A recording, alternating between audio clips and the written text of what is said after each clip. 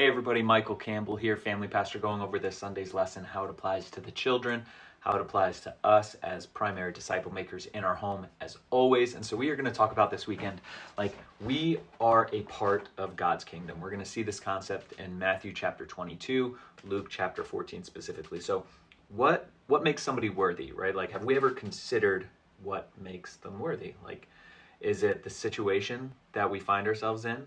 Or like, what makes somebody worthy in high degrees of responsibility or leadership? Like, what makes somebody worthy of recognition and acclaim? And for someone who has been exposed to the things of God, it's common to ask, and what makes somebody worthy of the blessings of God? We just went through the Beatitudes and the teachings of Jesus on the Sermon on the Mount. So like, what makes us worthy?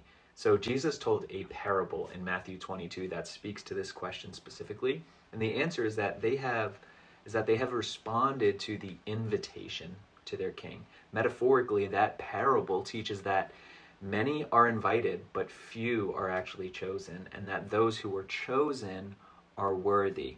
But contrary to what our culture tells us, like, what makes somebody worthy is not their accomplishments, it's not their position or the acclaim.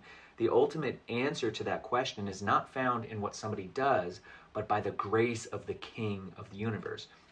Ephesians 2, 8 to 10, which you might hear, it's, "For you are saved by grace through faith. It's not of yourselves. It's a God's gift. It's not from works, so that nobody can boast. For we are his workmanship, created in Christ Jesus for good works, which God prepared ahead of time for us to do." So the good that we do is an outflow of our worthiness, given to us by the grace of God through faith in him. So it's not the other way around.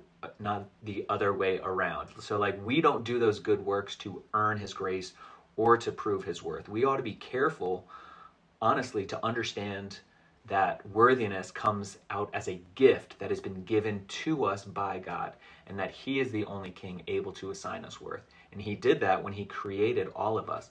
So let us seek and find our worth in nothing less than this. And so the only thing that we bring to our salvation is the sin that makes it necessary.